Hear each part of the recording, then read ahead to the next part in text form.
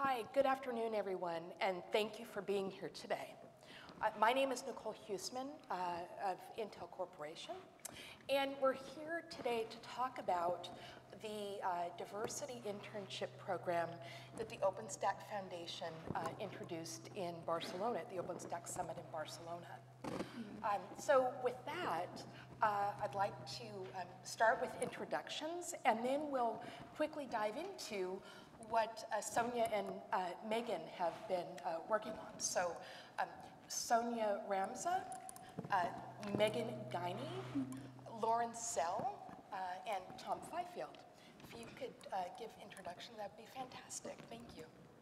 So as you know, I'm Sonia. I'm based in Melbourne in Australia, and as part of my internship, I've been in the community management division with Tom as my mentor. And I've been looking at things like the ambassador program, helping manage that, look at the user groups, which are trying to improve the process involved with new ones coming on, or whether it's some that have died off and then need revamping, that sort of stuff. And also driving the Australian IT community towards the OpenStack Summit in Sydney. Excellent, thanks Sonia. And Megan? Hi, I'm Megan. I have been working with Chris Hodge, who's unfortunately unable to be present today, and I've been working with interoperability in QA, which is to say Interop work group, Tempest, and Refstack. I've also done a little bit of work on trying to build out some backend for the licensing and trademark program.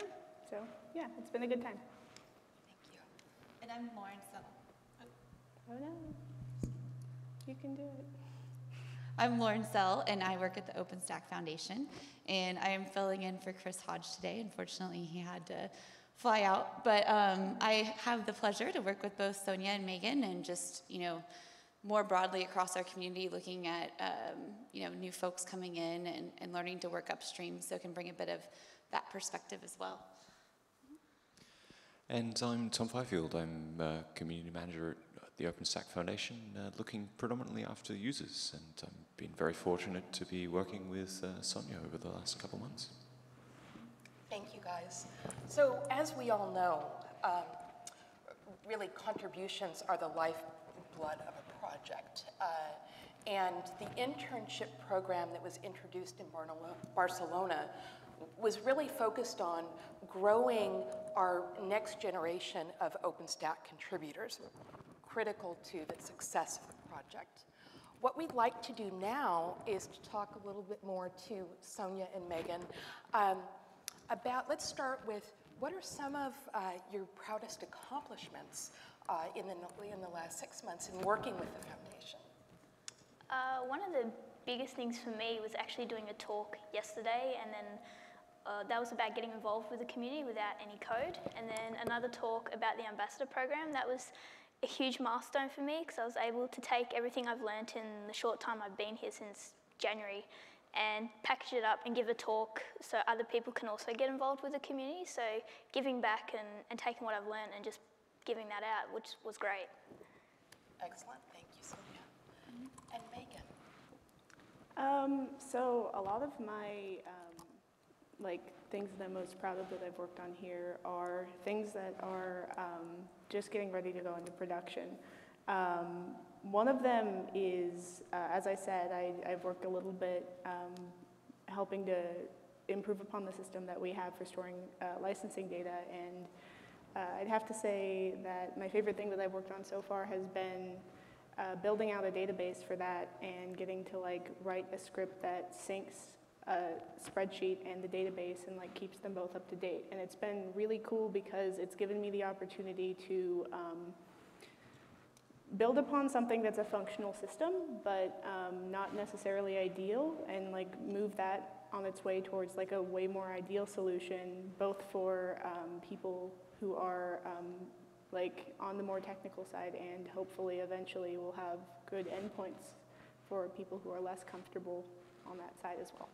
I have to jump in here and say, when we interviewed Megan to come to the foundation, she was like, I love database work. And we were like, we have some projects for you. That'll be awesome. I do. I'm a big dork. I love data. So that's a real passion for you. Yeah, it is. Yeah, yeah, that's fantastic. Were there any, oftentimes, we have surprises or challenges along the way. Were there any challenges that you guys encountered in your work and working with the foundation and getting up to speed on OpenStack and all of the complexities? Definitely that last part you mentioned, understanding the complexities and also how the whole community is structured. That was something, it was a massive learning curve to get my head around all the terminology, like project technical lead, the user committee, the technical committee, all those sorts of things. It was difficult to sort of, at first, not difficult, but just a challenge to take all that information in. But once you get there, you know it like that, and it was a good challenge to learn. Yeah. For me, one of the biggest challenges was something kind of interesting, and it's because I come from a more ops background rather than development. And so where I'm at, even though I'm one of the big pushers of automation and moving forward in that direction, I've never really gone through an intensive code auditing process before, because if it runs bug-free in the environment where I come from, it's good enough. So one thing that's been really interesting is learning to discipline myself a lot more, and I've been really appreciative of the people, especially on the Refstack side, who have been very, very patient with me, and they've been very good about giving their time to kind of give me really solid, constructive feedback. And so that's been a real gift, to have a team that's so patient with my noobness, basically. Yep, yep. As you've been working this last 6 months, were there any, is there any knowledge you want to share, or any tools that you found particularly helpful, or folks along the way too? Definitely Tom, as a mentor. He was really great in helping me get through just starting out and giving me the orientation I needed to start contributing and making a mark in the community. Sorry, I thought you were going to say something. And also, being so far away in Australia, just having a time zone converter was actually really helpful, working out when we could have appropriate meetings. That was actually, as silly as it sounds, it was a really big help. If it's okay, I'll just jump in and say that in the OpenStack community particularly, and I'm sure this is true in many communities as well, there's just so much going on, and potentially many, many different things coming into your inbox. And one of the tools that I noticed Sonia worked with was Trello, just to do a bit of task management and flow between different states of the user group approval process. Fantastic. Nice. And Tom, along the way, as you were mentoring Sonia, were there surprises or experiences along the way that you'd like to share that could help other mentors to bring up people within the community? Absolutely. So as Sonia mentioned, we're remote from each other. I live in Taiwan and Sonia lives in Melbourne, Australia, which is about 9, 10, 12 hours flying time away, but relatively time zone consistent. And being that remote, all of the aspects of managing remote workers apply, and collaborating with remote colleagues apply.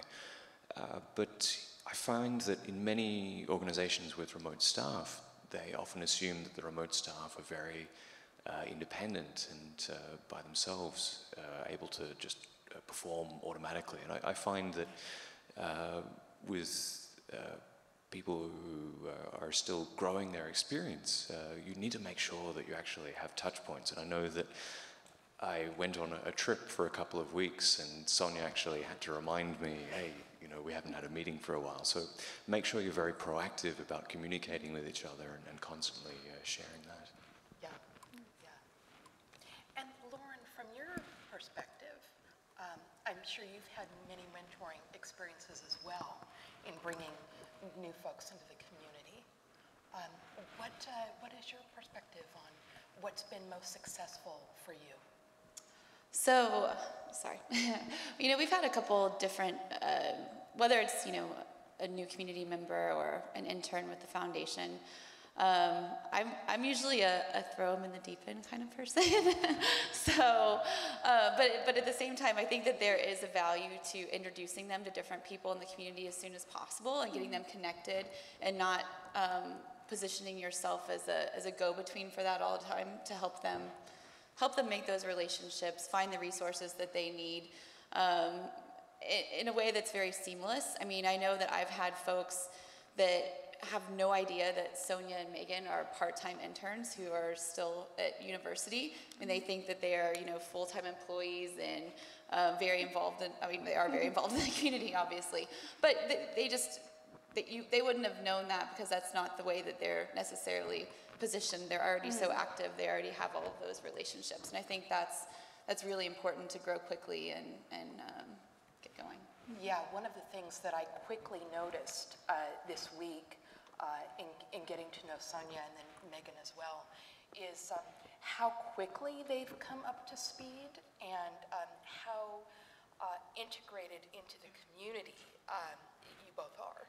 So that's been very impressive for both of you, and also for the mentors that you have at the foundation as well. Did you have any hiccups or challenges along the way that you needed to overcome? Oh dear. So again, a lot of my struggles in this were learning how to discipline my code and make it so that it's really clean and consistent and solid, rather than being something I hacked together in 10 minutes, but hey, it runs. The other thing that I kind of struggled with in the very beginning was reaching out, because a lot of the people in this community are so incredibly technically strong and competent and super impressive, and that was a little bit scary for me, but these people who are impressively more experienced than I am have really been incredibly open to reaching out and teaching me things, and I've just been so impressed by the community and how it's really reached out and helped me adjust. Yeah. Thank you for sharing that. Appreciate it. Sonia, how about you? Were there any hiccups or challenges along the way that you had to kind of work through as you were, kind of immersing yourself in the ambassador program, or? Just definitely, the time zone is a big challenge. Being Australia is now ahead, so they're already on Friday, it's the middle of the night. So remembering to sort of send the emails at the right time so they don't get to people at 4 a.m. in the morning, that sort of thing. And just also being able to follow up, because everyone in this community is just super busy, they're doing amazing things, and it's always really important to follow up with people, and then sometimes you can sort of miss that email or forget that you haven't got a response, and then you go back and you go, okay, I've got to just sort of give a friendly reminder, or follow up and say, hey, how's it going? So just remembering to do that is a big thing. Excellent, thank you. And if you were to talk to other new folks coming into the community, are there any words of advice, or if you want to say top 3 things that you should or shouldn't do? Are there any words of advice that you would give to other folks like yourself who are coming into the OpenStack community? In terms of actually just joining the community, I'd say find your local user group. Whoever's in your region and doing stuff with OpenStack, find them, network, and if you really want to get to know people, the best way is to put your hand up and ask if they need any help, because there's always things that need to be done, and they will love to have you on board, and that's also how you meet more people. And then you also get to network as well with other individuals in the industry who are also doing other things, with OpenStack and working at particular places. So it can be a very good opportunity to also meet different people from different places. Yeah, thank you. It's interesting because the environment I come from has turned out a couple people, and some of the best advice I got is some that I would pass on to other interns. And it's funny because I didn't even get it from somebody who's gotten involved in OpenStack, but somebody who's gotten involved in OpenStack's partner, because they'd seen it secondhand. And though my friend was a little less aware of like her transition into the community. Like her partner was definitely aware. And Lauren, you mentioned like you like to throw people into the deep end, and like though there's lots and lots of support, there's so much. And so in the very beginning, it can feel like an absolute flood of information. And my friend's partner, she told me to that it's going to be hard in the beginning, but you have to hang tough and put it in, and what you get put in is really what you get out. So like that would be the advice that I would give, to really stick with it. And it's going to be hard and it's going to be scary, but you can totally do it because like you got this. Great, thank you. Yep, extremely encouraging. I'm going to throw this to Lauren and to Tom now in terms of, from a mentor perspective, what are some of the top words of advice you would give to other folks like yourselves? Absolutely, yeah. So I guess this is something that's adjacent to what Sonia was talking about before, and the people. Often as the mentor, the more senior person in the community, you have a lot of those connections, and really take the time to scroll through your Rolodex and find people that you should introduce your mentee to. I'd highly recommend that as a beginning. Don't know if you want to alternate, perhaps? Absolutely. And the other aspect I'd probably mention is not to underestimate anyone. So in the early first couple of weeks of working with Sonia, she'd already very quickly burned through all of the tasks that we thought she was going to do, and we had to rapidly kind of work out what was going to be next. So it's important that you're not just going to come up with a front-loaded set of tasks that will be done across an entire time. You have to be constantly thinking about what's next. How is the advancement working? And it's really interesting to see that take different directions and different forms as the process progresses. I was actually going to say something similar to the second one. No, it's good. I was going to say, not to think too small in terms of the tasks that you're outlining, even if you're coming up with a project that might push, your mentee or someone that you're bringing into the community. I think it's worth getting them that exposure and helping them through that process. And kind of along those lines, I would say just, it's, for me, hiring anyone on your team or new people that are coming into the community, you have this kind of idea of the role and the job description and these outline of tasks they're going to do, but I really like to pay attention to, how they're performing, what they're picking up on, what they really enjoy, what they start to spend their time on, and then kind of mold their path from there and not have it be quite so structured to what you thought it was going to be in the beginning. Just see, what people really gravitate toward and how they're making the biggest impact in the community, and then help them go that direction. And the other thing, just kind of a little more tactically, but obviously we're a distributed community, and having to talk online, the foundation itself is a distributed team. So that communication can certainly be difficult, especially as we're heading into things like the summit. I know for everyone here, it's a very busy time, whether you're launching a product there, working on, preparing for sessions. But the foundation team, it's like, the month before the summit is just a crazy time. And so it's easy to kind of lose sight of communicating or, making sure that you get on video. We use Zoom meetings quite a bit, or we use Slack calls or Skype calls, but getting on video and having those conversations, making time for that is extremely important. Even though you think, oh, I don't have 30 minutes for this, it can actually save time and help everyone be more effective heading into the summit. So that's something that I fall down on sometimes, but I think it's very important and try to remind ourselves of. Yeah, absolutely. So one of the questions that I like to ask towards the end is, are there any questions that I haven't asked that, information you'd like to share? Things that come to mind. Not off the top of my head immediately. Like a lot of my takeaways that haven't been technical from this are just like the absolute strength of community, especially when the community is so like competent and strong and like vibrant. It's just awesome. But other than that, other than reiterating that, I can't think of anything else that I would want to say. Oh, that's great. Thanks, Megan. Just if anyone ever wants to pursue being an intern at the OpenStack Foundation, it's probably one of the best decisions you ever make. And even just advice being, don't be afraid to ask questions. You know, that's the best way to learn and pick up on things, and it's such a supportive and friendly environment. They'll be happy to answer your questions or help you through the process. As Lauren said, you know, throwing you in, but they will guide you. They won't just sort of leave you to go at it alone. So things like that, and then also making those connections and meeting new people, as much as it can be like a bit daunting, it is one of the best things you can do as part of it as well. Excellent. They definitely toss you in, but they don't toss you in without a pool floaty. Yep.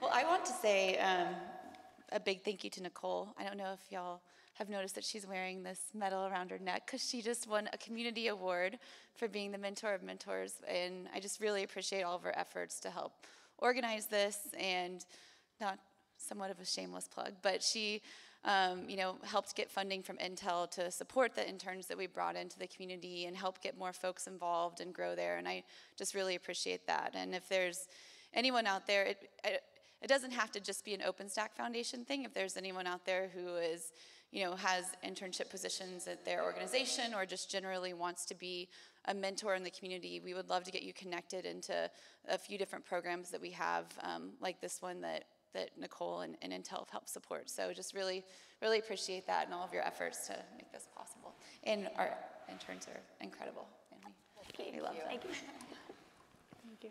Wow, well, that's a tough paragraph to follow. I'll fall back on something I've been wanting to do for the last 20 minutes, which is wish a very happy birthday to Gene Kuo, who's in the fourth row there. He was one of our prior interns, based in Taiwan, and worked a lot on AskOpenStack.org. So thank you very much, Gene. You're very much still a part of things. And thanks to everyone else on the panel as well.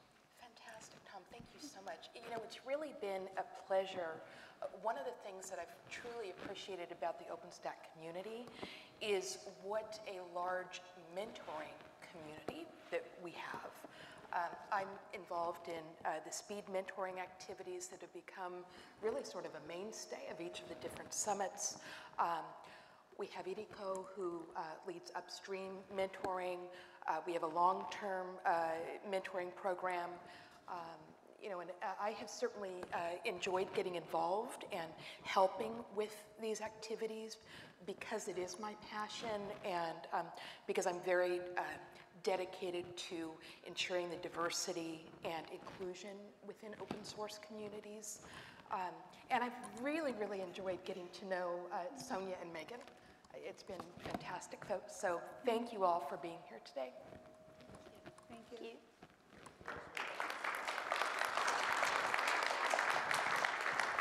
So I have a question. I guess this is a question for Sonia and Megan. Was there like opportunity to bond between like all of the interns? Because I mean, I'm from OPNFE, and I've noticed that interns develop a great relationship with mentors and their project teams, which is great. But I don't think I've personally done a good job of making sure that interns have the opportunity to know each other and bond. So I just wanted to see what your experience has been. I will say that I'm based out of Portland, and she's based out of Australia. So there have been some issues with that in terms of like that particular aspect. Time zones are hard, yo. But I did get the opportunity to meet Sonia at the summit, and she's awesome. And I've been totally glad to meet her along with everybody else here. It's been super cool to put like names to faces, and generally like it's been fun getting to know her, even though I am typically on the other side of the world. So that is a difficulty in this particular case. Yeah. Yeah, thank you for the question. Yeah, just likewise for Megan's awesomeness. But also like Tom and another person I work with, David Flanders, they encouraged me to connect with other mentors. So, I sent, Megan a message before the summer and said, hey, I'm one of the other interns, can we chat, and that sort of thing. So have been encouraged remotely to speak. Unfortunately, this is the first time we've met, but it's been fantastic to get to know her in person as well. Excellent. Thank you for the question. Let's ask are there any other questions that the audience may have? Oh, yes. This question's for anyone on the panel, really, but do you see any areas for improvement for the community to lower the barrier of entry for new contributors? Wow, I think I'll give that to us. I'm curious if Megan has any feedback, especially becoming an upstream contributor recently. So when I had actually, prior to getting this internship, looked into getting involved because it's always been something I'm interested in. As I said, my organization has like a history of like having some of our like really cool alumni having done OpenStack work, and so a lot of the barrier to entry for that and why I didn't start sooner was because I didn't know where to start. And realistically, that's just a thing of like getting involved in local community. So I think the only real thing that they could be doing better, which I mean they're awesome, and like there's just not enough people on the ground ever to do this sort of thing, is like meetups. And we do have a Portland meetup, but I just never managed to make it to that, and that's my own fault. Realistically, I was just a bit shy. Yeah. So really no areas for improvement.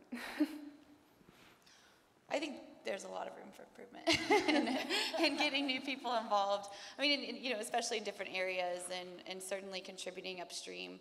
I know last year we changed the individual contributor license agreement to DCO, but there's still some just kind of infrastructure and process changes we need to make along the way of like not necessarily needing a launchpad ID or some other pieces. And I do think that kind of upstream, making it much easier for people to contribute upstream is important as the project's maturing, as we want more users to be able to contribute that may not have like a full-time person that can become extremely involved in a project, but may, have a couple of things they want to submit every once in a while. So I know that's been a big conversation. And then, certainly as we've been growing globally, obviously there's been a ton of investment and interest from China. We've talked about the time zone issues, but, how do we really help more people be able to get involved and contribute? And a lot of this has to do with just better documentation, different communications channels, and hand-holding through that. So I've heard several conversations about it this week. I know I was talking with Mike Perez about, he was gonna put together like a punch list of where can we really use resources in the community? What are kind of the gaps to fill in? Because we've had a lot of people come this week and they're like, I'm excited, where do I get involved? And we'd love to be able to point them to a place and say, look, this is the low-hanging fruit, this is exactly where we would love for you to get involved. And then here's kind of the getting started part.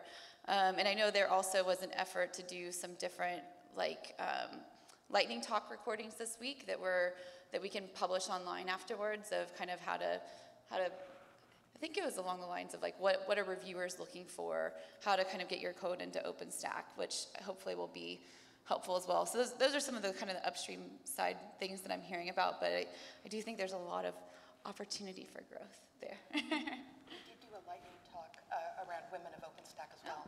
Excellent. Nice. Yeah. Indeed. And in fact, it's probably worth pointing out some of the changes we've made to this event that we're here at the OpenStack Summit. So the onboarding rooms, for example, you can go in there and join your favorite upstream development project and learn how the sausage is made, as was famously quoted.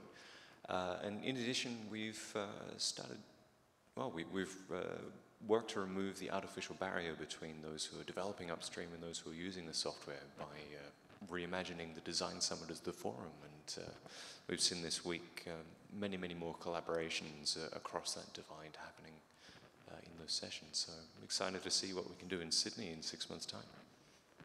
Yeah, absolutely. Good question. And Yeah, honestly, very good question. sorry, the onboarding rooms are like super cool, and like I was seeing those and thinking that they sound amazing, and like I totally wish I'd had access to that. So hi, my question is for Sonia and Megan. So you guys are interns, and it's refreshing in a tech conference, and you see for the women up on stage. So my question for you is like, what motivated you to apply for the internship at a really tech organization, foundation like that, and what kind of tips you would say for the audience on how to motivate like young girls in their community to step up and want to be in the tech? Thank you.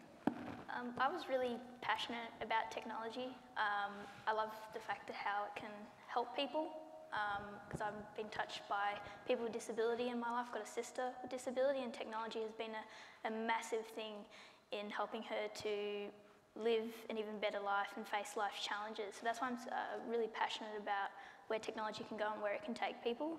And that's why I want to get involved in tech. It's always something I've been interested in as well, just how to and tinkering and that sort of thing. And also the community part, getting people involved. I've really loved the idea of connecting people and helping them achieve new goals by getting involved as well. That's also been a really big passion of mine. So it sort of came together in this internship because it was like community management and then with the tech company. So it's really been like a really nice sort of overlap in two big passions of mine. Advice, getting involved in tech, I guess encouraging them to look at organisations like in Australia we have, I think it's called Code Like a Girl and RoboGirls, so great organisations that come to schools and show things like little robots that they can program, like getting them interested and sparking their interest in doing fun stuff with tech and code. Then that could put them onto that path of taking STEM and seeing where it could take them. That might be a potential way to get more women involved. For me, this is a more complicated question because outside of being female, I'm a pretty traditional, like, nerd type. I always grew up being very interested in math and the sciences and tech in general. That said, I would say that the best advice, I think, that would lead to like getting more women into tech is like breaking that stereotype that you have to be like the traditional tech nerd person like me. It's there's room for everybody here. Like tech is for everybody, and it's really about finding that niche within the industry that I think that you're really passionate about. Like I'm really into data, I'm really into coding, and I'm really into databases, and that's just who I am. And not everyone has to be that person, and if we were all that person, the tech industry would be kind of flat and boring, and it just wouldn't function at all. So I'd say that really it's find that thing that like lights your imagination on fire and just go after it. I will say though that statistically, women are more likely to take no for an answer and not persist. Like after statistical analysis, in cases where women were told no and like kind of turned down for opportunities, they were more likely to stop. And so we have to figure out a way to break past that and make them realize that just keep pushing. Believe in yourself and pursue your passions and kick down those doors and you can do it. You know, it's about really persisting, I think. Yeah. Thank you. Sorry. Other questions? Well, thank you all for being here on late on the Thursday afternoon. We really appreciate it.